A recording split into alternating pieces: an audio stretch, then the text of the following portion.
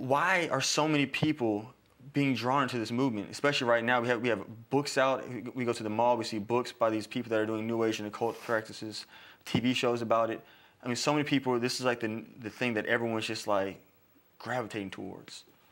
I think one of the ways I might respond to that is on the second Tuesday of every month in our parish, we have people who can come and present their prayers of intercession, and most of them have to do in the area of healing. I don't know of anyone, no matter what their faith background is, that doesn't know of someone who's physically sick or emotionally sick or having financial problems that doesn't need some kind of prayer of intercession.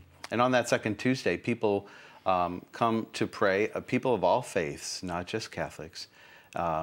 There's something important about praying with other people. Sometimes, when we get in trouble, we'll say, will you pray for me? But very few people will actually stop and say, I'll pray with you right now. Yeah. I'm not just going to, add you to a list, but I want to pray with you right now.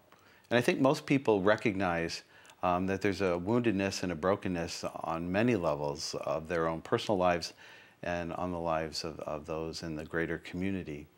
And so that need to try to find some way to make it better or to fix it is sort of a natural need. And the curiosity, I think, in the area of the New Age movement is a quick fix. As a culture, we have been tempered by being given many things that are the fast way out. This is, the quickest way to get, from here to there. This is a pain pill that's going to cure a sickness. Food. Fast. Everything's fast. And on the natural level, healing many times comes over a period of time, and it's successive. It doesn't happen immediately. Although in the Gospels there are times when Jesus would heal and it would bring an immediate healing, but that's not the norm.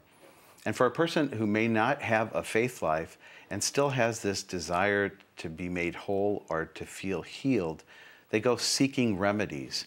And one of the quick fixes is the New Age movement. And many people get seduced by that and can get misled. So I think it's this natural need that people have not to be sick or to pray for those who are sick or hurting.